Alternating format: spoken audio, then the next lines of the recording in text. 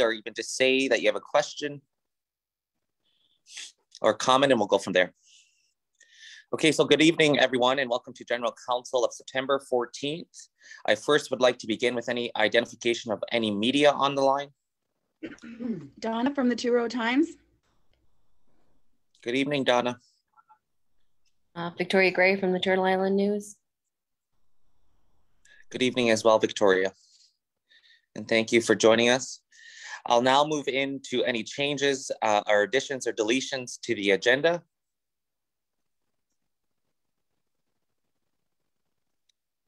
Seeing or hearing none, can I get a motion to adopt the General Council agenda of September 14th? Moved by Audrey, second by Sherry Lynn.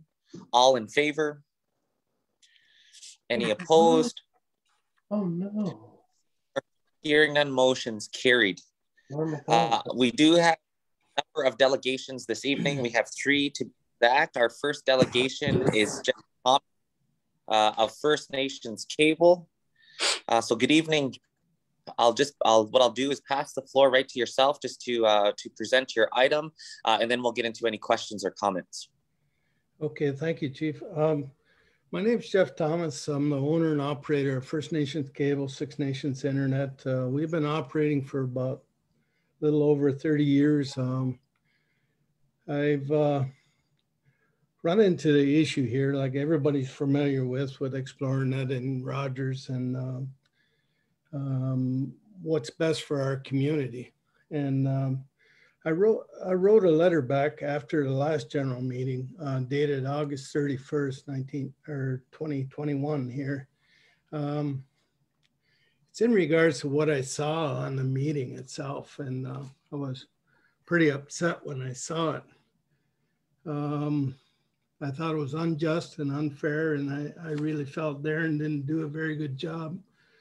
I filled out this PowerPoint that they asked me to fill out, and none of what I had to say was on there. And starting with that, you know, it's real tough to sit here and be criticized over this, you know, what they're trying to do and what I'm trying to do.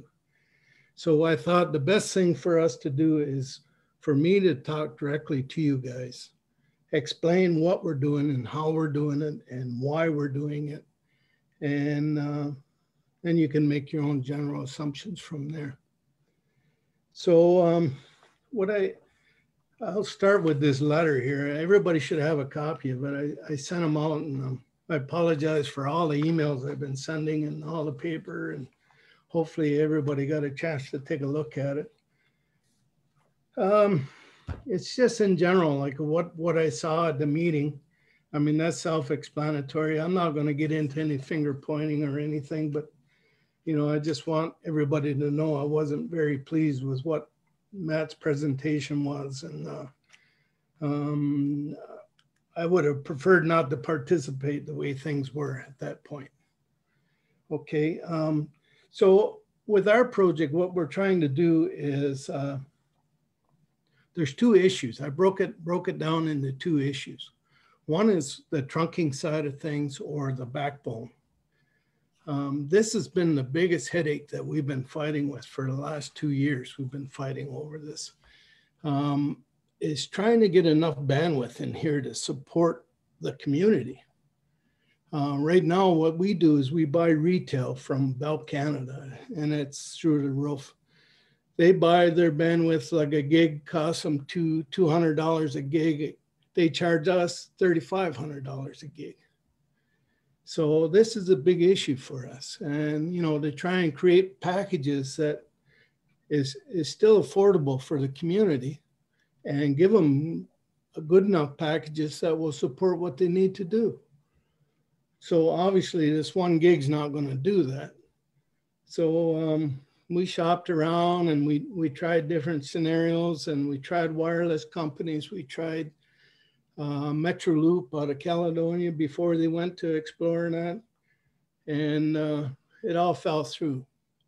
So I talked to Net Neutral, which is Walt from the radio station, and he's got a service from Stony Creek. And then we talked to Hydro One, Hydro One has a breakout at the Middleport substation. So we put our heads together and we figured out our path in here. And that's starting as we speak now. We've requested the permits and locates, and hopefully by the end of the month, we're going to start working on it. That is $1 million project to build this. And we're doing it out of our own pocket and some private investments. We're not asking Ben for any money. And what's going to happen, we hope to have this up and running at the latest by the end of the year. Our target date is December 1st. Now, what this does for us, and when I say us, I mean the community, that gives us access to a 100 gigabit loop. So this is huge. This is something that is needed. We're going to start at 10 gigabits. It's burstable up to 100 gigabits. The sky's the limit with this.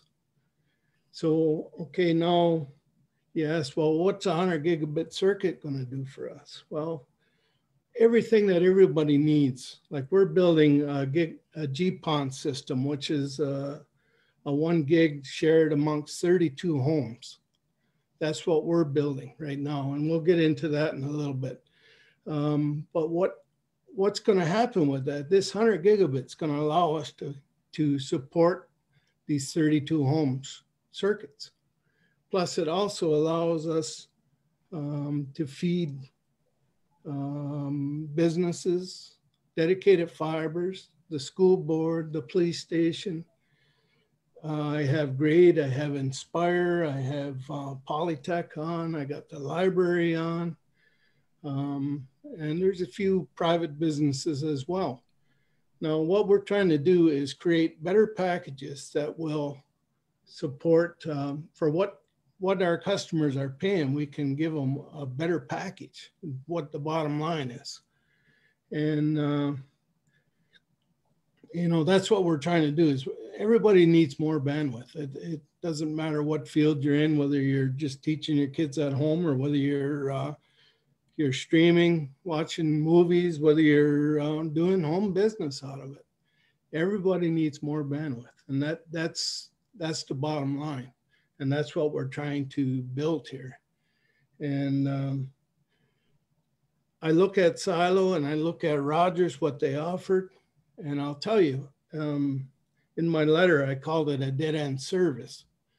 And what I mean by dead-end service is a service that's just there to entertain the house. No further, no future build, no development. All it's there for is basically serve whatever the household needs or the business needs, and that's it. Well, we're going one step further with a 100 gigabit loop. I can tell you right now, we're prepared for the future. COVID comes back and we have to go back into the houses.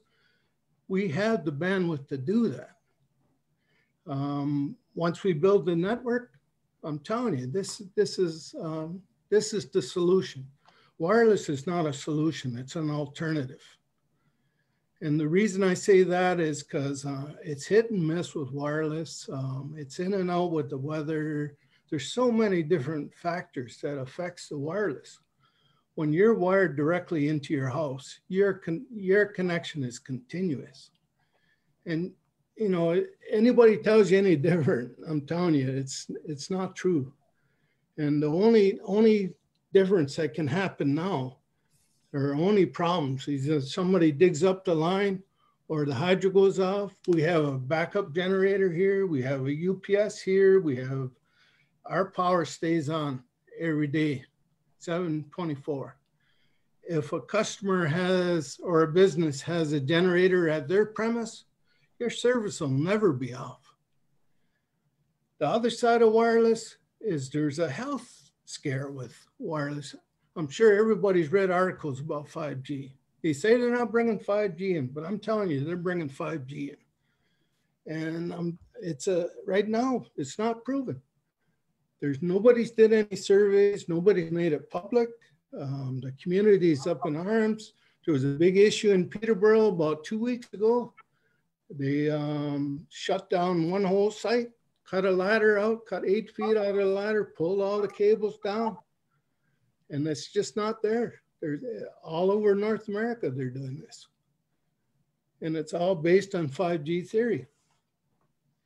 So there's a concern there and a liability issue there.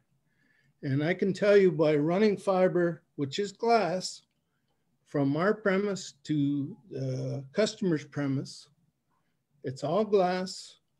There's no wireless. There's a small wireless in the house if you choose, or you can go wired right to your TV set, right to your computer, right to your router. You have a choice, but it's a low powered, it's just like having a wireless router in your house. It will be no different technology than that. So there's no threat there. Community's safe, everybody's happy, very reliable. So that's what we're promoting right now. This is where we're heading with our service right now. And I will tell you, we're going to continue on regardless of what happens. I'm here to try and do this properly, trying to get the support of the band. I'm trying to get the support of the chiefs. I already have the support of the community. I have lots and lots of community. Like we got over 3,000 signatures. Doesn't matter where I go. I can go California, I can go to a golf course, I can go wherever, and people are asking me constantly, what's happening? Why are they bringing Rogers in here? Why are they allowing ExplorerNet in here? If 5G goes up in there, I'm going to tear that tower down. And I got, think about it. If your family was living across from this tower, would you want that there? One of your grandkids, one of your kids, one of your great grandkids? You have a 5G tower that's continuously bombarding you with radiation. This is an issue, and it's a serious issue. And it's something that nobody has laid out there in the public. I've seen no surveys on it, nothing. And it's an issue, and it's a liability issue, a big issue. Did Hazel have a question? No, I didn't. Not yet, anyway. I just see your name up there, that's all. Oh. Okay, so these are the things that we're looking at right now as far as the trunking goes. We have, like I said, we're going to bring this 100 gigabit circuit in. We're going to link through Hydro One.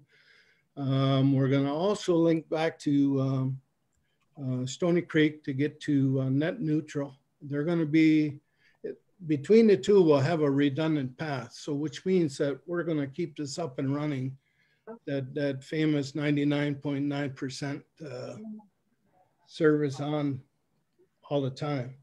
So that's the figure that we're aiming for. And redundant paths we're going to create throughout. Hydro One has another link they want to create back to Vanessa. And then we'll have another service coming in from the other side. So this thing is just, it's solid. It's 100% solid, which you need in today's age. You know, if A6N happens to cut our cable again, they won't shut our whole system down. Once this build is done, we'll have different routes where we can back switch and all this, and the system will only be partially down, just parts of it, not very much. So this is all what we're incorporating in the backbone side of things. And the second part of this thing is what we call the distribution. And that's been labeled a fiber to the home build. Now it's the easy part of this. Once we have the connection here, building fiber to the individual homes is just basically building a little system to each. Like I said, we're going to do 32 homes. Each system will be a 32 home loop and fiber back to our office, and that's pretty much it. So the distribution part of it is very simple. I don't know if everybody's aware, but we did apply for the Universal Broadband Fund. Now, one of the things that I got back from them is that they didn't acknowledge the chiefs, which we have a letter from. They wanted a letter from council, and in order for this to go through. Well, they didn't really say it that way. They just said they'd prefer to see a letter from council. So this is kind of what this is all leading up to, is I want a support letter from you guys, if possible. So like I talked about, we did a survey of our own through the community. We got over, like, I think it's around 3,500 signatures right now with the community saying they don't want Rogers in here. They don't want ExplorerNet in here. People already had a taste of ExplorerNet, and they had a taste of Silo, and they don't want that no more. They want something more solid than that. And we're prepared to offer that. Now, Darren had talked about in that meeting, he had talked about us taking 3 years. Well, he didn't read the full statement. What I said, it'd be 3 years if we don't get this grant. If we have to go through our operations for the capital, then yeah, it would take us 3 years, maybe even a little longer. But if we get this universal grant, I can tell you right now, there'll be 3 or 4 construction companies working in here to get this done as quick as possible. We can probably do it in less than 2 years. So this is a key point here that I want to stress is, you know, this universal grant is very important to what we're doing. The sad part of this, I think about Silo, and I think about ExplorerNet, the capital that was spent on this already. We could have wired the reserve 3 or 4 times by now with the amount of money that was spent on a useless wireless system, a system that is not fully functional, does not pick up every customer. Like you're lucky when you put up a wireless tower, you're lucky to reach 30 to 40% of your customers. I saw a thing on the new system from ExplorerNet. They said 98%. Good luck with that, because that's not going to happen. I can assure you that's not going to happen.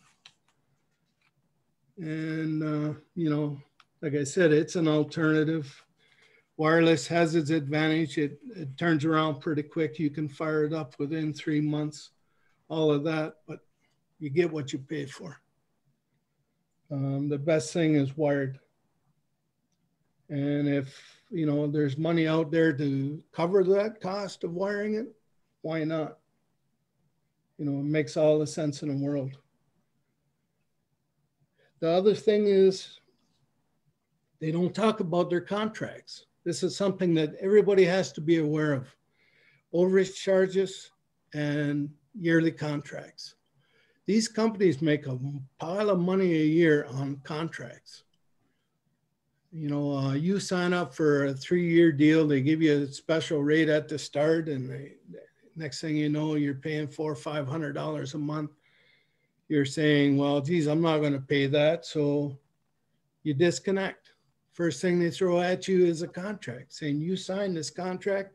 You owe us for how many months are left? You know, and you have to pay those, or they go after your credit rating. The second part of that is overage charges. You know, you got to read the fine print on their contracts, and it's there. I've seen 3 contracts from Rogers already. And ExplorerNet has changed theirs as well. All the promises they made when they first came in, they've all changed. Just read the flyers. I'll tell you, you'll see them. That's where we're finding them. Or go to their websites. And with us, there's no contract and there's no overage charges.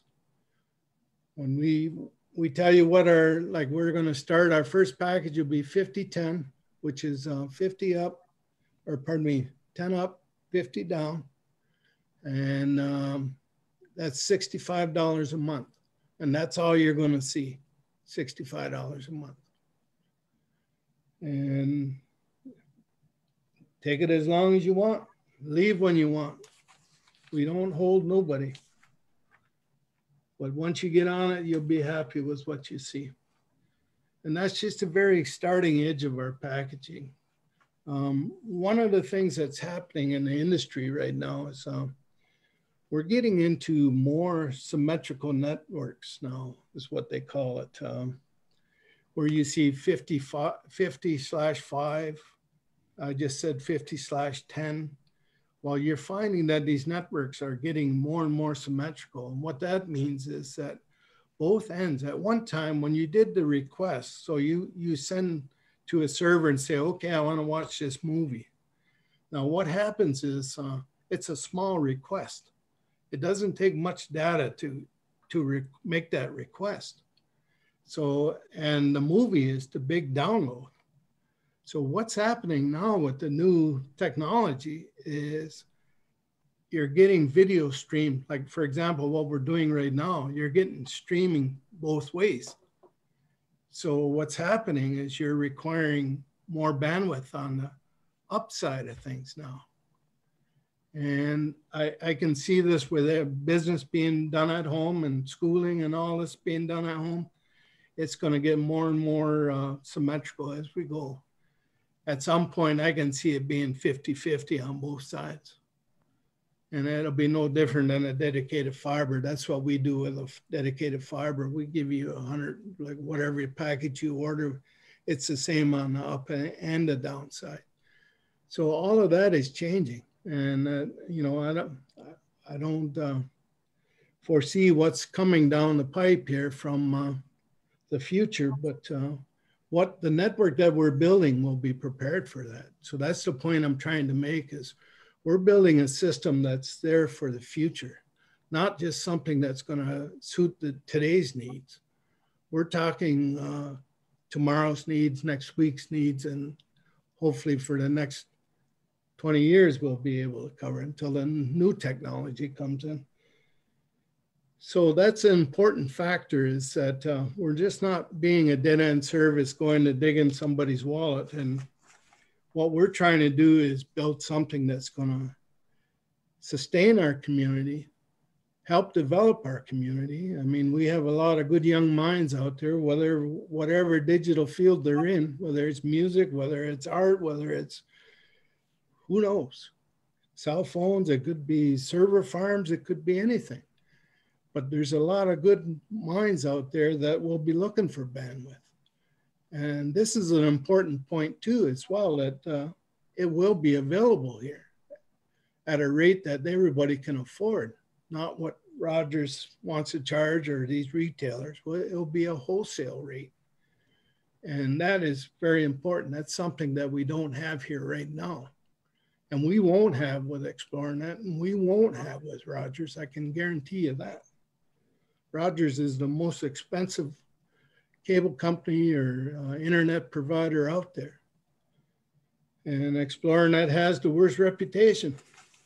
So from what I see, somebody really didn't do their homework. Anyway, I think that pretty much covers the two parts of the project. One of the key things I wanted to bring up was, I don't know if you guys are aware of this, but ExploreNet is, and Metroloop, the old Metroloop, they're placing fiber in the Grand River right now. And I don't know about you, but I feel that's, it should never happen. So I don't know if they have permission from band council or not. The chiefs weren't aware of it. I notified them, and I'm notifying you guys right now that they're building right out to Dunville through the Grand River. And I don't think they should be allowed to do that. So I don't know whether this is one of the best kept secrets around here or what. I'm not sure 100%, but I thought it's a tidbit that everybody should know. I did send a couple of, there's one that says Anaquat Connect 2020, and then there's a FNC proposal logic diagram. It just kind of explains, the logic diagram would be the distribution to the household. just so that you kind of get an idea how we're going to do things. And the other one, where you see Toronto, Chicago, Hamilton, Brantford Exchange. This is the route through net neutral and Hydro One. This is our trunking or our backbone. At some point, we're going to have a link to Chicago, and that's phenomenal. You guys might not think we need a link like that, but it gets us a link to Yahoo, Amazon, all the big names. We're linked right directly to their sites. There's no latency. There's no issues with that. Excuse me. When you go through somebody else's system, you get into what they call latency and issues with that. By us doing this, we're appearing at these places and we're creating what they call a POP, point of presence. And this opens everything up to the world for us. And when I say us, I mean Six Nations. I don't mean us in general. I know Darren says I was trying to monopolize is one of these statements, monopolize the communications end of things. And that's not my game plan. My game plan is to provide a service here for the community. What happens, like I said, we got a lot of young entrepreneurs that haven't showed their face yet. We have a lot of people that have been approached already about people wanting bandwidth. They have their own plans. That's all we want. Well, we just want to be able to create that link for everybody, because that's going to help develop our community. Like I stated in our letter, our economy is the most important thing. We need to establish that. We need to enforce it. We need to create new venues. That way our community is strong and vibrant. It's going to last a long time. And to me, that's the most important thing here. You know how they always say that we're at least 5 years behind surrounding communities. Well, this will put us to the leading edge. I'll tell you that right now. So that's pretty much what I got to say. I'm open for questions for anybody that's got any questions. I'm sure there's lots. Okay, now Jeff for presenting this evening and coming in front of council. I too, I know I will go to questions and comments very shortly, but just to start us off, for one, you know, I know like even through the connectivity and broadband task force, and this has been reiterated time and time in terms of reaching out. And I know that you had issues in the beginning because I don't see that you had the plans at that time as you do now, which is I think it's quite different from that point in time to where you are now. And I think, you know, from our meetings and what we've had is, you know, I've always reiterated the fact of supporting our own local businesses. You know, that's not, I don't think the intent of council to put you out of business per se. So that I just wanted to make that clear that, you know, we have been wanting to support and to even further to at this point, still, how can we support your business and while still achieving a community need and getting that addressed. So, you know, those for me still are very much, you know, a part of how we move forward. The other piece is it's almost like it's like damned if you do and damned if you don't for everything around here in a sense. You know, we obviously didn't anticipate COVID and the impacts that it's had, but to shift everyone over on homes to, like you say, being now having to learn from home, having to work from home, we were just not prepared. And so we had to do something. Yes. Well, nobody was, you're right. Yeah. And so we had to react really, and we had to come up with plans, you know, quite quickly. Obviously with the towers, we knew that wasn't going to be the full capacity, but we knew that we had to have an interim plan, which is what served the purpose of the towers, is for that interim time until we look to this bigger picture of how we get, you know, broadband or fiber across the territory. So just wanted to make those comments that I still very much believe in your company and what you can achieve. I believe, and I believe the whole council has said this as well, as, you know, these are our own people. And like you said, we have a lot of young people and good minds that can come up with this plan to see this through. So again, you know, I still feel the same in terms of how we best support our own local businesses to do this work as well. But again, just wanted to start this conversation off on those points. I know there's a couple, for me, that's the first, and I know there's something in the chat. I think Bethany might have put something in the chat, but that is the first I'm hearing of XploreNet putting anything along or in the Grand River. Yeah. So there has not been anything that has come to our office. I'm not even sure, this is really the first time that I'm hearing it. So I'm already reaching out to contacts to see and clarify what this means, because that's the other part of this problem, is misinformation and unfactual things. Because if the chief and council don't know anything about that, then that's a huge problem. Right. And it's the first time we're hearing it. Metro Loop has, earlier on, they built from Caledonia to York already. That's already up and running. And nobody's been notified about that. And now they're going out through Cayuga out to Dunnville.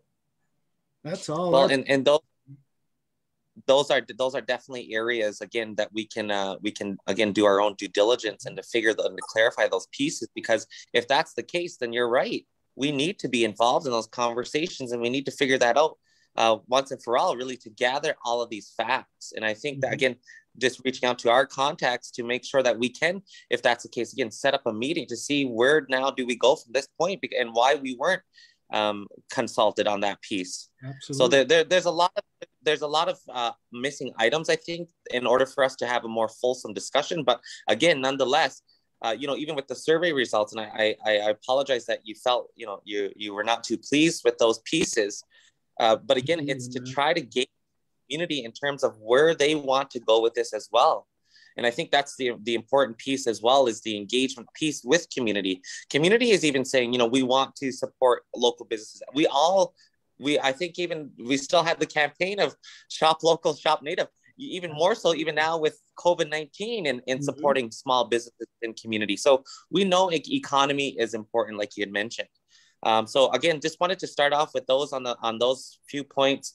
Again, we know with 5G, we know with the radiation, all those people, that's not the intent that we want to harm others while doing this either. Absolutely. So it's clarifying those pieces as well. Like, just as much as I think, how much radiation does a microwave give off?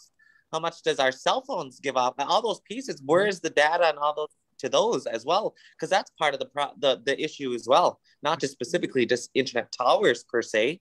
We still have a lot of gadgets that give off a lot of radiation that I think should deserve even more data to those pieces. But I think that's for another conversation. But I think, again, moving forward, I want to try to move forward in the best way so we don't have to come to community contention all the time. We know we need in this community. We know that internet is important at this point. We know that it's not going away. We know that a lot of businesses, it's a new way of doing business, and that it's not going away. We need to come up with a solution together. We need to fix it now. So again, those are just some of my comments. I do see a number of hands being raised. I'll start with Wendy has her hand raised, and then we'll go to any further questions and comments. Mark, it's Hazel. I have a question. Okay, thank you, Hazel. I'll start with Wendy and I'll shift over to Hazel. Wendy, you have the floor. Thank you, Mark, and thanks for the presentation, Jeff. I mean, I read through every document that you sent through. There's a lot of great information in there. I was especially intrigued by Hydro One and the connection that you have there and that partnership, because we have shares in Hydro One. So that seems like a pretty natural fit to me to have that and have that extension.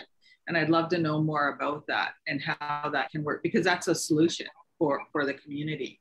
And I have to say, since day one, since this, was first born, I said very clearly in meetings that we have to invest in our own companies. We have to grow our companies. How do we do that? If there's financial investment that we have to make to do that work, that's what we should be looking at first and foremost. So, and I've been consistent with that message all the way through. I'm not a fan of XploreNet, and every meeting when we hear updates, I raise concerns about community complaints ongoing. At the end of the day, as the elected chief has said, we need connectivity. So how do we do that? What are the solutions for the community to get that the quickest way possible to have that solid service? So how do we do that? I don't know if we can take a look at, get a summary of what the stages are, where we're at, all of those things. I certainly have no problem supporting a letter to support your application to the universal broadband. I think that should have been done at the onset when we started all of this. So that's where I sit. That's what I'm interested in. Certainly that Hydro One aspect though, absolutely. And how do we grow this? How do we get the connectivity to meet the need? So thank you. Thank you. Okay, thank you, Nyawa, Wendy, for your comments and suggestions as well. And I'll look to next steps after we go through any other questions and comments. I'll shift over now to Hazel. Yeah, I would just like to make some statements with regard to the services that we've already had on Six Nations. I've been with ExploreNet for I don't know how many years. And yes, that's true, Jeff, I had to sign contracts. Mm-hmm. And each time you sign a contract, you're supposed to have better service. But the only thing that was going up was the monthly cost. Absolutely. To the point where it was 110. Just since these towers were put up, and because of all the counselors, I know I had the most difficult time trying to join into the Zoom meetings because I spent most of my time trying to reconnect after being disconnected from the meeting. That in itself as a counselor is very upsetting because you're missing topics, you're missing a lot of the conversation. And it created a lot of stress for me. So when these towers went up, you know, I was happy there's a tower up now because they came and they changed my ExploreNet from a satellite to the tower. It now gives me faster speed and I don't keep getting disconnected when I'm on my laptop during the Zoom meetings. The one thing that I know from working at council is that fiber is more secure than any other type of internet service. If you have fiber, you're in good hands with that. So I'm thinking if you're planning to put that for Six Nations as a whole, I think that's a great idea. Mm-hmm. And especially, I don't know what package you said would be $65 a month. Is that your best package? No. How is the packages determined? Because even though ExploreNet changed me from being on a satellite to over to these towers, I went from 110 a month. Now I'm at 99. Do you know what your package is? Do you know what your package is? Like, did they tell you? No. They just came and changed it and said, you're all ready to go. And the only thing that I noticed different is it went down about $10 in the monthly cost. And I don't keep getting disconnected all the time. Well, that's a good thing. Mm-hmm. But I'm thinking that people are going to, once you start this project and people want good connection, they're going to make that choice to switch over anyway. Right now, I didn't have that choice. So I went with this ExploreNet onto the towers. And but that's understandable. That, like, you got to have service either way, right? Right, yeah. So. Okay, so what is there, thank you, Hazel. Are there any further questions or comments? I see Audrey has her hand up.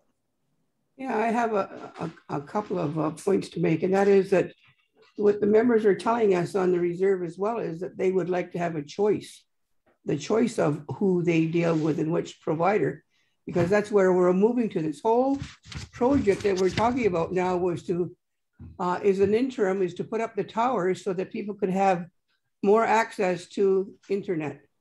So, and at the same time, they're building a plan for fiber for the entire reserve. So everybody wants to do fiber, and I'm just not sure why is it something that we can work on together so that the homeowners do have a choice. They should be able to have a choice of who their provider is. And I guess the other part is the attention to customers. Is that, there are lots of complaints for every service. People being called and having their service go down and call and get an email and no help for 2 to 3 weeks, having to do your work on a phone. So all those things have to be taken into account, and that faster building of it and the faster service, like for when people are down, they needed that for work. The kids need that for school. So all that has to be taken into account, I think. And also I would like to have more time to look at the service, and I would like to have somebody explain it to us, as well as our people who are on the task force, I think need to be present, or at least need to see this tape here. And I think we need to have discussions with them as well before we make any decisions, whether we're going to write a letter. I support. Well, Audrey, I've been doing this for over 40 years. I've got quite a reputation. I'm an electronic technician. I've graduated. I've done it all. I've built networks for companies off reserve for years. And I'm going to tell you, your task force is, oh man, I hate to say what I'm going to say, but I'm going to say it. They're not qualified to make these kinds of decisions. If they did, they wouldn't have settled with Silo. Silo was the biggest joke around. That man Andreas come out here to get free money. That's all he did. And that's what he got away with. And then he made millions off of selling the ExplorerNet. Now he's back knocking on the door with ExplorerNet again. We need to keep these guys out of our community. That's the bottom line. That's the way I look at things. Well, I'm just speaking for people who have said that they want to have a choice. So that being said, thank you. Yeah. Okay, thank you. Thank you, Audrey, for your comments as well. Again, I think, as we move forward here, we still have, as we're sitting here discussing, we still have a lot of people who don't have internet. Mm-hmm. So, as much as we can go back and forth, and I know, again, Jeff, like with the invitation that was sent to you in the very beginning, that was the goal, is to work together. Something about that, Mark? The invitation came in November. Like I said, I had problems with my eyes. But Linda Parker stood on this last meeting. She stated in there that they've been working on this for 2 years. Well, it's now been 2 years since November to now. How come it took so long to get a hold of me? How come I wasn't involved in this Silo project? Matt Jameson stood up right in council. Said, Helen asked him, did you check with Jeff Thomas on this? How's he feel about this? He said, he's all right with it. Matt stands in front of me. I don't even know what he looks like. He's never, ever called me, come to see me, never said one word to me. And that's the kind of feedback I get. The SWIFT, I had Dale Bumbury come into my office. He came in with this paper from the SWIFT grant. Says, hey, you might be interested in this. I said, all right, cool, bring it in. He's looking at it, then he goes to hand it to me and he says, oh, by the way, it ended on Friday last week. That's the kind of stuff I've been putting up with. And I apologize. Fingers, but I'm telling you, like, I am totally pissed about this thing. We need to do something, and we need to do something now, not next week, now. It's unfortunate, and I do understand your frustration, and I hear you loud and clear. I know there's been a number of names mentioned, and I think it's still unfair that they're not here to defend themselves as well. So I think it wasn't there neither, right? Yeah, well, again, it works both ways. Yeah, I agree, and I think that's where we're trying to again come to some sort of where we have to work together. Regardless of how we all, from last year to now to wherever we go in the future, we got to do this together. That's all I'm saying is, how do we do it together? We need. Yes, I see a number of hands being raised. We can go around in circles all night, but if we can start to shift in towards next steps, I know that I have some next steps items here, but I'll first look to the hands being raised. I see Nathan has his, and then over to Wendy. Nathan, you have the floor. Thanks, Chief, and thanks, Jeff, for the presentation. I too really enjoyed the material sent over. I read intently, and also the future kind of forecast that was kind of provided in there. I also kind of like and would like more information on the Hydro One. Particularly, are they just providing infrastructure at this time, or are they putting, you know, resources behind that as well? Well, we're providing the infrastructure. They're providing the connection. That's it. So they provide the connection. What did you say about the interest? The infrastructure is on our shoulders. We're the ones that's providing the infrastructure. You guys are, okay. Yes. Interesting. I think we can explore that a little bit more in terms of looking for that political support vis-a-vis and the connections.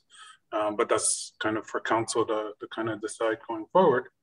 But I also kind of looking at it from where the chief left off is what are our next steps in terms of working together? And like Wendy, I have no problem providing a letter of support. In terms of the universal broadband, I'm familiar with the fund. I know it kind of inside and out. So happy to support those aspects. But at the end of the day, it goes back to what the chief just kind of outlined is how are we going to work together within this community and ensure that we're providing the best service possible, because you're right, you know, the future does lie in fiber, and that's where the community is going to go. I know, you know, you look at my son just joined computer science, and he came down and he can't even, to do the work that he needs to do, he can't hook up within the community. He has to go outside the community to a Starbucks to hook up to do the work that he needs the bandwidth to provide it with. Okay.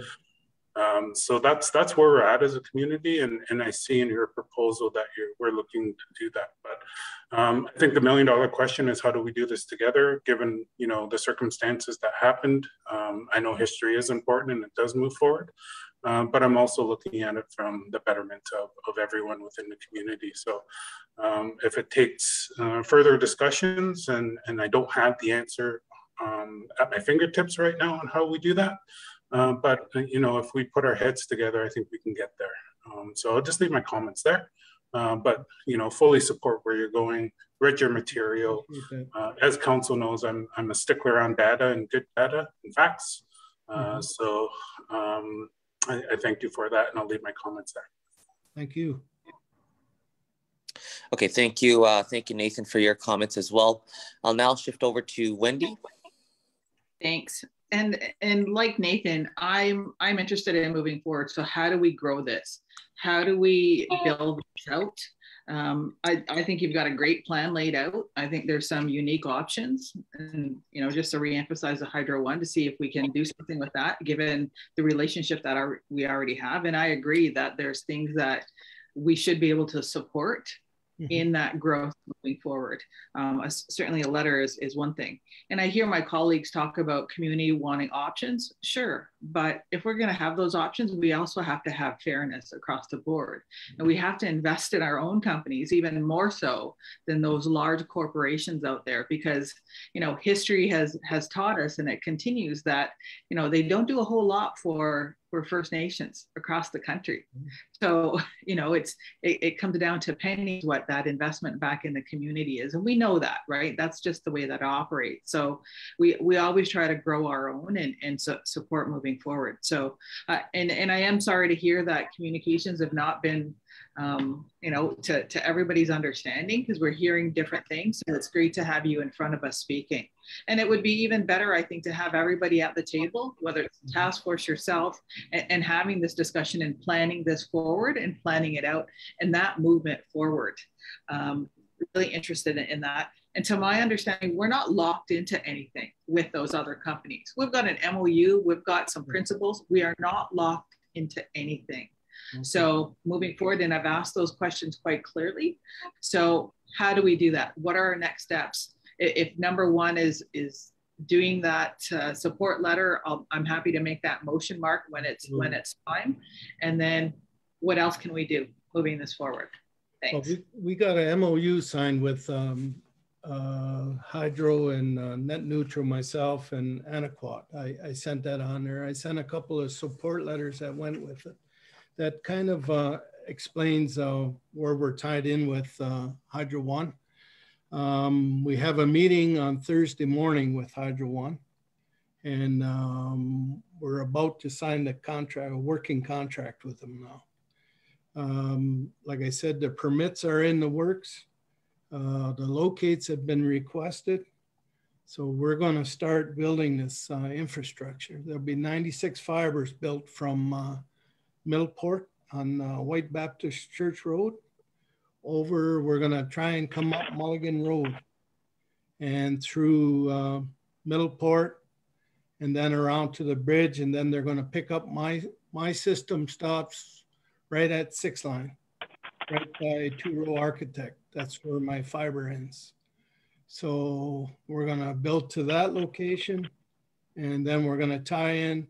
What's going to happen, hopefully by the end of this year, we will have connectivity that we've been looking for. On the band side of things, I believe you're buying bandwidth through a Bell circuit from Hydro One right now. And there's a need to get away from the Bell circuit. And I've made arrangements already with Hydro One. They're going to continue servicing you, but they're going to utilize one of our fibers to do it.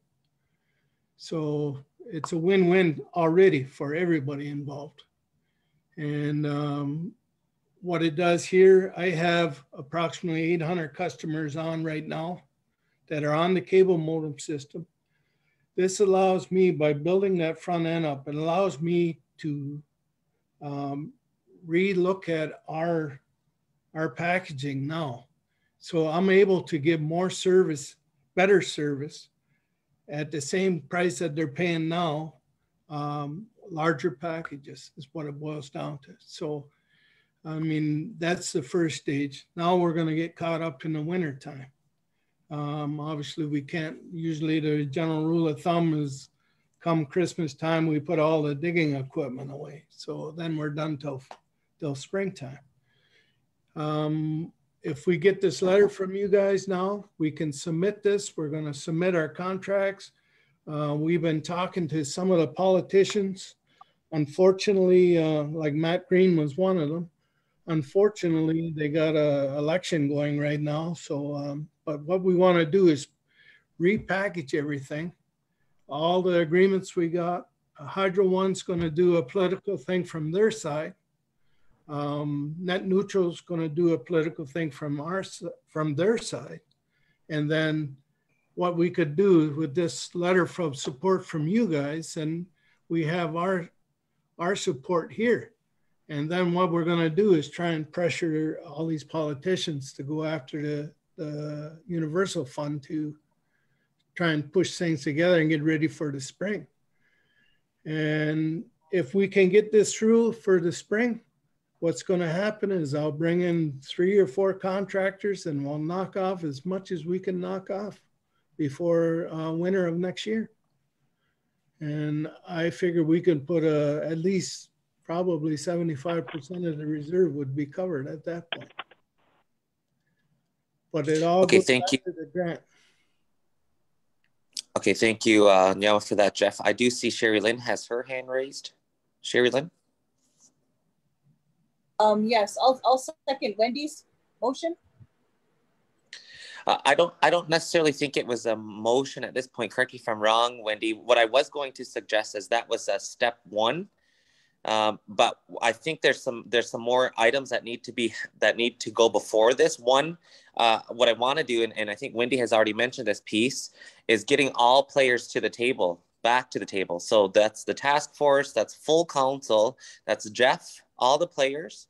I think we need to also all digest the survey results. And I know even for yours, Jeff, I think you had, that was more of correct me if I'm wrong, the over 3,000 signatures was more of a petition, not necessarily a survey per se.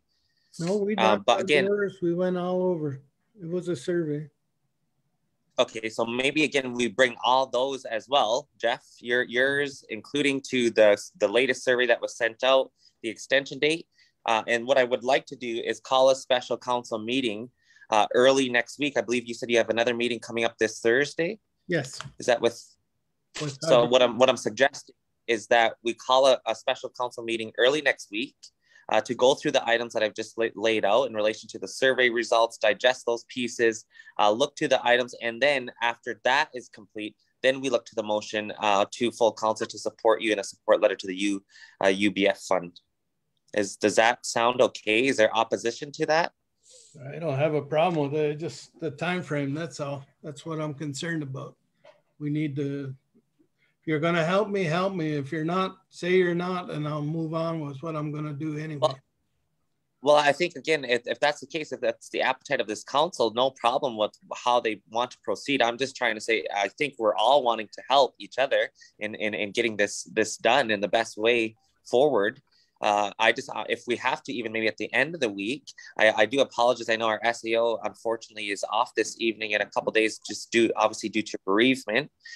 So there's some items that we're dealing with there, but I think nonetheless, we could try to turn this around rather quickly so that it does meet the time frame. I see Wendy has her hand up. Yeah, just for clarification, I am prepared. I agree with everything that you said, but I am prepared to make the motion on the letter of support tonight, because I don't think for me, it's not an issue doing that. I know we provided a letter of support for, I believe, Rogers for UBF. So I don't see the issue with providing a letter to Jeff and First Nations Cable. So yeah, so I was prepared to move on that moving forward. I don't think it hinders us coming to the table and still talking and meeting and how we grow it. It just supports the options that Audrey and others talked about. Okay, thank you for that clarification, Wendy. So there is a motion on the floor. It's moved by Wendy to support Jeff Thomas in an application to the UBF fund. A letter of support is their seconder, moved by second by Sherry Lynn. Are there any further questions or comments in relation to the motion? And thank you for that clarification, Wendy. Seeing no further questions or comments, all in favor? Any opposed? It's Melba, Mark. Conflict of interest. And Mark, I recorded that I wanted to have the meeting first to discuss this prior to any kind of a letter going out. Again, I'm going to vote here. Motion on the floor. Sorry if I can just take this back. There's a motion on the floor. It's been moved and seconded. Melba is declaring a conflict of interest. Audrey is opposed. Is there any others opposed? Seeing or hearing none, motion is carried. Cool. Motion to waive second reading. Moved by Wendy, seconder. Second by Sherry Lynn. All in favor? Any opposed? One opposed, Audrey Paulus-Bombury. Again, she's laid out her reasons why she's opposed. Motion's carried. Okay, Jeff, that means, again, I still believe this meeting still has to occur.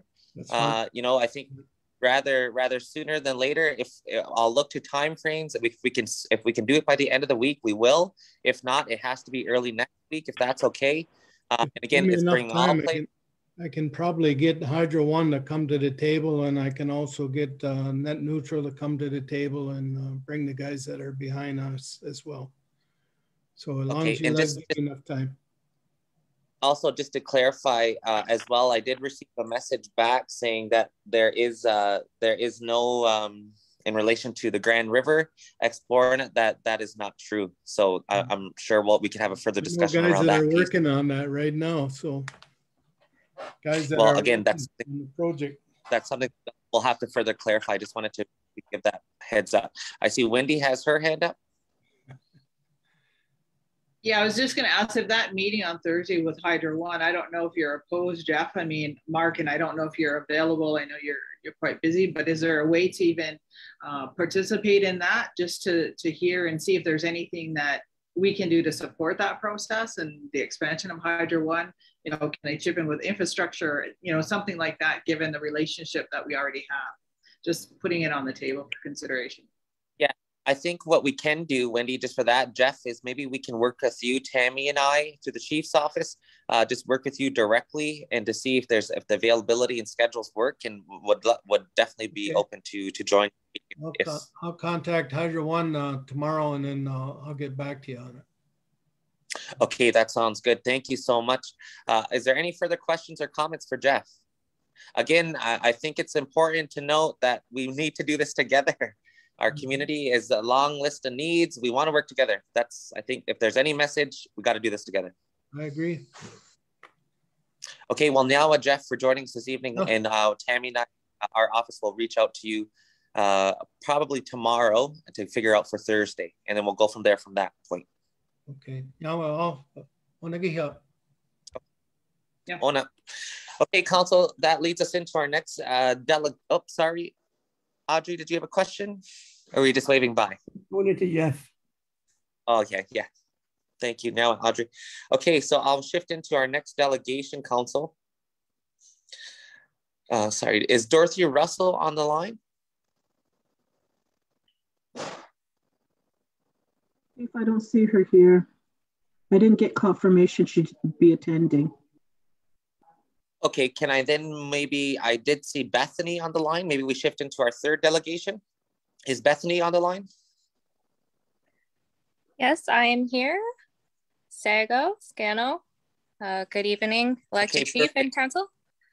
Today I am asking that we give the Ministry of Natural Resources and Forestry permission to distribute the ONRAB vaccine baits on the reserve by hand. The ONRAB vaccine is a rabies vaccine that is targeted to raccoons, skunks, and foxes.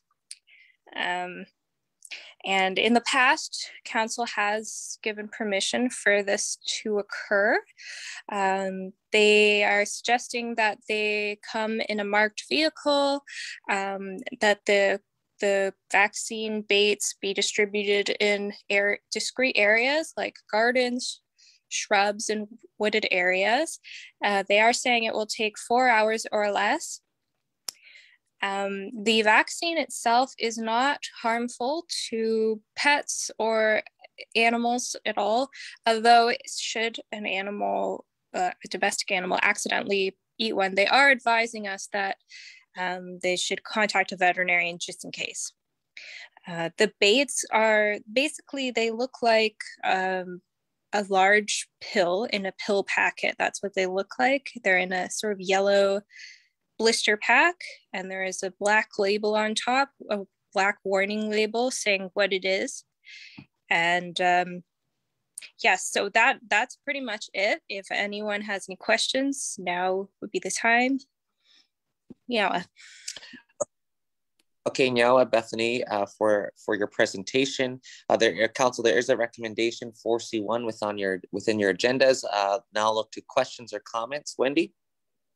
So a couple of things. So number one, I don't have a problem with the motion. I would prefer that in the recommendation in number one, that we're granting permission for the ministry to work with the Six Nations Wildlife Manager to distribute, because I think it's important that our wildlife manager is working together and not just the ministry coming in and doing this, right? So I think we need that connection there.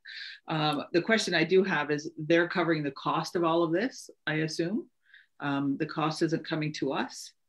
The other question I have is, not too long ago, there was a number of sightings. The yellow planes were flying around, and there were some articles about those yellow planes were actually dropping rabies vaccines packages. So that came through the aerial rabies vaccine bait, and that was in August. So this is a secondary program to that, or because I think we issued that release. Yes, so to your first question or comments, the intention is for us to work together with MNRF on this. If that wording isn't clear, I'm perfectly happy to change it in the motion. Secondly, they are covering the cost, so this is purely us just giving them permission. Thirdly, this is part of the exact same program as the aerial bait distribution, so this is just additional distributing by hand so that they get into these targeted areas, because you can't really target areas from the aerial point of view, and I think they are looking to distribute them in Ohsweken. So yes, and I believe the reason that the aerial program didn't require permission is because we actually have an existing agreement with them for that already, to my knowledge. But I can certainly double check that for you if you'd like. This is my first year doing this, so. Okay, thank you, Bethany. It looks like there's a follow-up question or comment, Wendy. Yeah, so I'm happy to make this motion, but just prefer to say that the elected council grant permission to the Six Nations wildlife manager to work with the Ministry of Natural Resources to distribute. If we can change that wording, then I'm fine with it. The other caveat is that if it's in the village of Ohsweken, that homeowners, anybody be contacted in advance so they're well aware of this, if somebody's coming into their property and making sure that they're okay with it. So making sure that we have, all of that completed before this happens. Okay, yes, should they be entering anybody's property that's not council owned, I will ensure that we get permission from individuals prior to that happening. As well as the notice to community as well that this is ongoing. Those are really good points. And so thank you for that, Bethany. There's a motion on the floor that's moved by Wendy with just the word change to be inclusive, to include our wildlife officer working in conjunction. Is there a seconder to that motion? I'll second. Second by Michelle. Are there any further questions or comments?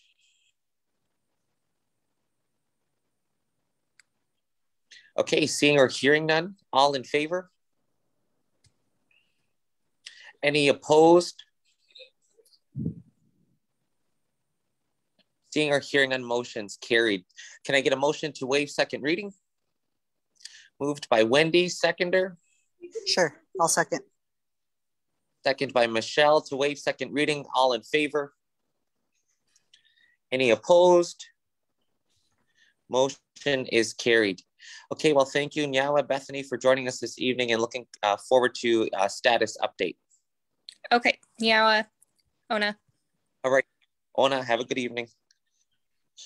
Okay, Council, that leads us right into our adoption. Sorry, I'll just want to maybe check back in with Shirley to see if we've had any confirmation of Dorothy Russell in relation to the central polling officer for the federal election. Shirley?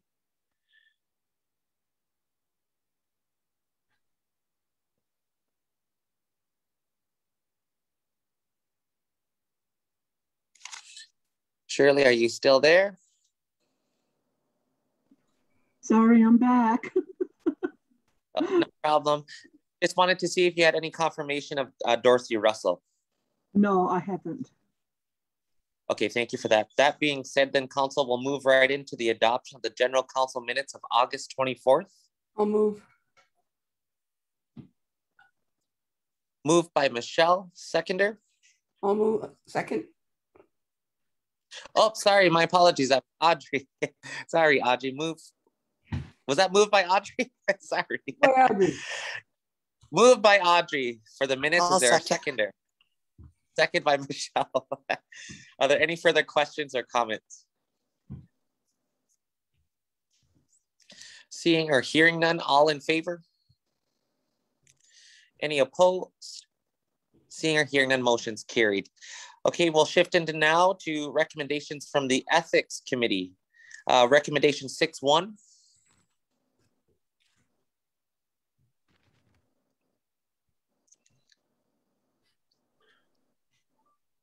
I think we need new. It looks like these are, yeah, these are all going to be yours. Maybe go to Wendy's. My Wendy's question, my agenda just popped down. He's like, okay, sorry, Wendy, did you have a question? I do. I read, well, I was looking for information on these because the description doesn't say anything except for the last one. I do have to declare a conflict on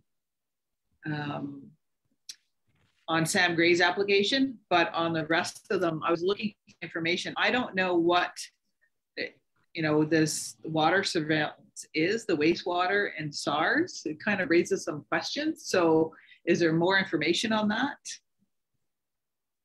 I'm going to look to the ethic committee members for assistance on that. Okay. Yeah. Maybe I'll check in with Michelle first and then over to Nathan. Sorry, there's kind of constriction here. Okay, so with the one for SARS, what the University of Waterloo in partnership with the EMT, they're trying to, or I guess I should say, fire, they're looking to trace and detect COVID within the watershed, or the sewer shed in Ishwaugan. Nathan, can you actually add more? I'm going to charge my laptop. Yeah, there's so they had a number of sample sizes, and what they're doing is they're partnering with Guelph University as part of our ECG to look at the samples within the Ohsweken watershed and whether or not there's traces of COVID and whether or not they can trace that and use that as an indicator for detecting and preventing within a certain sample size. So this is something that's been ongoing at the ECG, but with the partnership and the data being now collected at a university level through their ethics, it came down through the ethics department. To the ethics committee for our deliberation. So that's kind of where that is. In terms of the actual science behind the tracing and the sample size, I don't have the proposal in front of me to get the hard data on it, but that's kind of in a nutshell what it's looking at. Okay, thank you. Thank you for that, Michelle and Nathan. Are there any further questions or comments? Wendy. Yeah, so the way that this is worded, this is to approve 2 individuals. It's their application to conduct research. So I took it as that Ashley Russell Taylor and Mark Servos are attending the University of Waterloo and received a research grant to do this work. What I hear Nathan saying is that Six Nations Fire applied to do a research, or I don't know, it's not making sense because it's not what this says here by the sounds of it. And for me, I don't know, I assume the ethics committee have analyzed this, but there's huge implications for this. And do we have this mapped out? Like in terms of the University of Waterloo, because this is, disease control, right? There's a lot of implications, and I don't know where it's going and what's happening with it, but like, who is actually submitting? Who got the research grant? Is it us through our own fire department? No, my understanding is, the summaries didn't do any justice to this, and I don't have the info because they were so deep in each of these projects. So in my understanding, it was the University of Guelph that has the application in conjunction with ECG, and Ashley Russell Taylor, being the incident commander, was named on it. So you're right, the motion is kind of wonky in how it's phrased. And definitely when I read the description, it didn't do it justice. Do you have, Michelle, do you know who the exact individual was? Yeah. So the principal investigator is Mark Servos from the University of Waterloo. So yeah, they would be the lead on this with, as you said, I said EMT, ECG, I apologize. So that would, in essence, be us, right? because ECG is our mechanism. So Six Nations Council is actually the partner to this? Because how do we separate that emergency control group, which is a group that's being brought in based on a mandate under community emergency? It's not an ongoing entity program. It's like it sounds to me like there's some more work that needs to happen for clarification on this piece. Maybe perhaps at this time, instead of going back and forth with questions and answers we don't have, that we maybe hold off and defer this item and bring it back at our next general council, if that's okay, and we'll get further clarification. Yeah, I actually want to make a comment. I know ethics, we're really behind in revamping what we're supposed to do, because I do believe council needs more information. I think for all of them, it's maybe you're going to have questions. And so I know they've come forward back in, I want to say June and July. So if we can maybe have Teresa add more information, because the ethics applications are there and we've had those conversations at committee level. And yeah, it's just having to have all that background information given to all the councillors. So we need to really beef up the report that goes forward, which I know was asked at 2 previous meetings. So if we can do that, and maybe it can come back, maybe even at finance committee, so that councillors understand the whole background. Yeah, I think that would be, and I know we've discussed this piece as well, Michelle, in terms of really that reporting format and what that looks like, so that we're all on the same page, that we know exactly, you know, it should all be consistent across the board and for any application really to full council that comes through the ethics committee. Yeah, because really the PowerPoints that is provided by Mark and Russell answered a lot of those questions, and that should have been provided. Yeah. So we'll work on those pieces, but for now, what we'll do is defer recommendation 6.1. I'm not sure if we're having any same issues with the remaining 3. I know there was a conflict called from Wendy on the last one, but perhaps maybe what we can do is defer recommendation 6.1 at this time, so that we can clarify some of those items that were raised.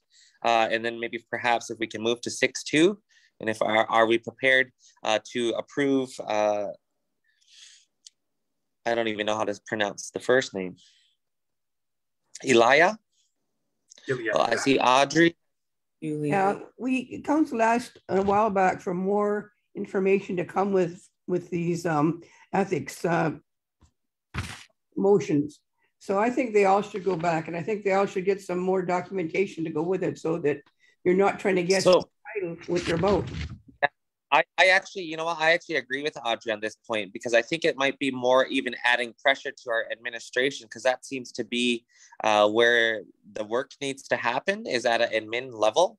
So maybe perhaps until, you know, full council's position could be where if we don't have all necessary these motions coming from ethics, that, or until you know, the changes that we need to see happen actually happen, is when we'll start to approve these ethics recommendations. I know that's going to sound a little harsh, but we have been waiting for these changes for a couple of months, and I think they're rather quick changes.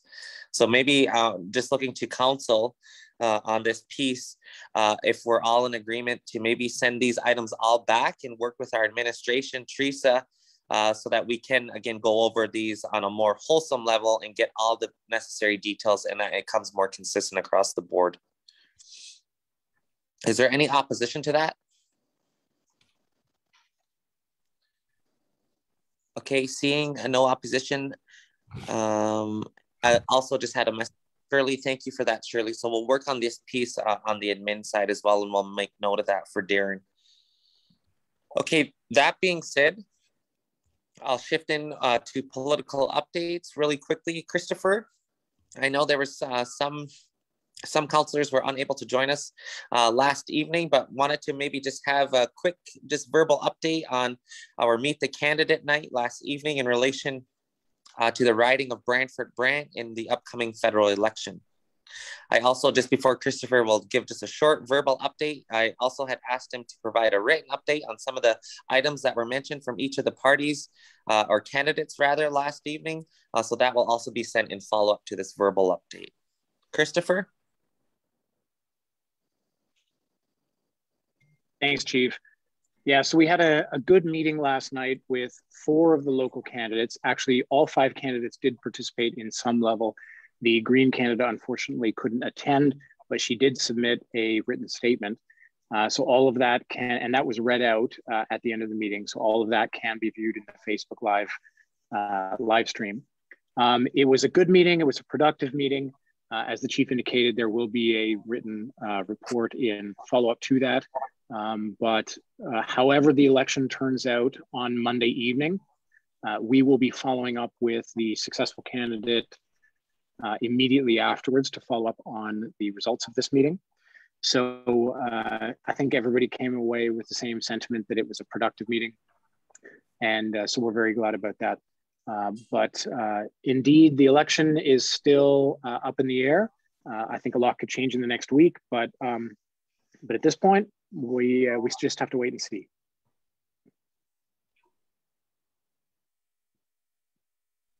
Okay, perfect. Thank you for that update, Christopher. Also, I wanted to bring another update, or rather, just discussion, under the political update is in relation to Ontario's position, and I know Christopher has already drafted a letter in relation to Ontario not recognizing as a statutory holiday on September 30th. I'm sure we've all seen that. And so I know we've also sent that over for edits for the Survivors Secretariat on some of their thoughts. So Kim Murray will also be looking to some edits, but we wanted to get a feel out for council on what are your thoughts on Ontario's position to that matter. So if we can just maybe pause if there's any comments on that piece. Our goal is that we wanted to have it to full council for any edits, and as well to send it out as an open community letter to the Premier. So really just wanted to pause. Is there any questions? Chief? Any questions in relation to that item? Michelle? That was live streamed last night. There's a recording on our Facebook page, correct? Yes, that is correct. Just so community knows, because I know individuals didn't see it and they want to see it so they can decide who to vote for. Yeah, so they can just visit our Six Nations of the Grand River Facebook page, and they should be able to access it there. Also, so is there any opposition we'll get this letter sent off? I just wanted to see if there's any other position and how councillors felt in relation to Ontario's position.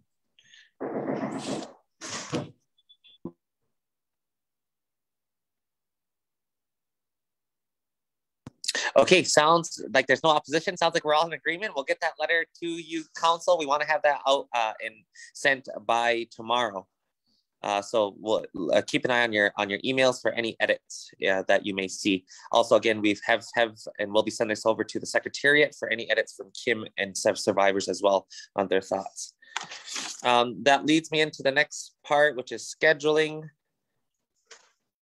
on our agenda. So obviously we have General Council this evening, Building and Infrastructure next week. Corporate Emergency Services, and then next week into General Finance, and at the end of the month, Political Liaison. Again, there's other items that we'll be scheduling further on our agendas as well, so we'll look to those. That being said, there was no new business items, so that does complete our agenda for this evening. I will look to a motion to adjourn. I'll move. Moved by Nathan, second by Wendy. All in favor? Any opposed? Seeing or hearing none, motions carried. Thank you all and have a good evening.